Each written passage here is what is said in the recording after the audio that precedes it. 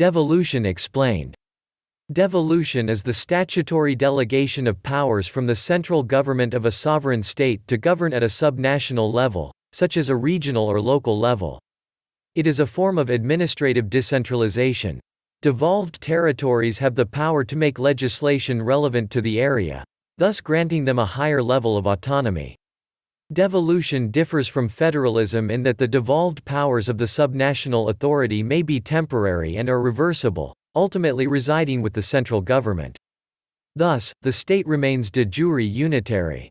Legislation creating devolved parliaments or assemblies can be repealed or amended by central government in the same way as any statute.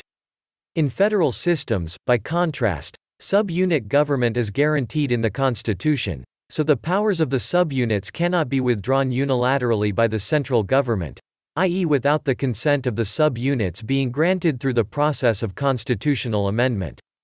The subunits therefore have a lower degree of protection under devolution than under federalism.